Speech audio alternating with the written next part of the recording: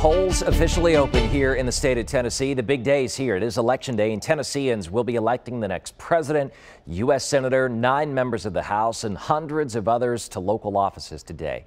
Now, nearly 2.3 million Tennesseans have already cast their ballots, surpassing the number of early votes the last presidential election by more than 36%. Remember, have your ID ready and prepare for long lines here today.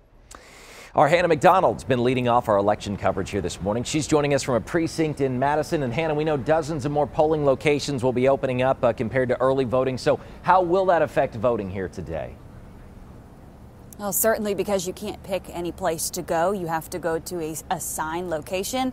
It's going to all depend on if your neighbors turned out for early voting or put those absentee ballots in the mailbox.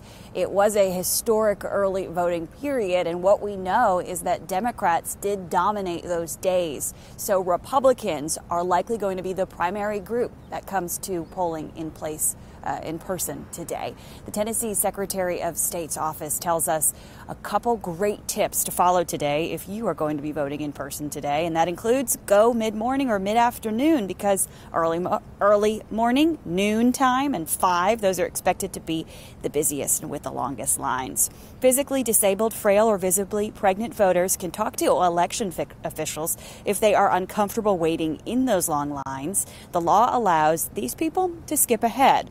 People will be encouraged to keep 6 feet between them and other voters because of the pandemic.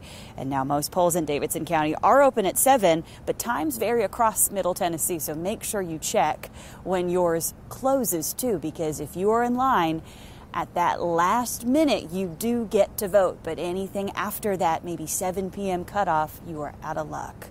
So coming up at 7:30 here, we're going to be talking about provisional ballots. But one thing to keep in mind is that 65% of registered voters countrywide are expected to vote this election, and 51% voted in Tennessee already. So today, it could be extremely busy. So stick with us this hour. Live in Madison, I'm Hannah McDonald, News Channel 5.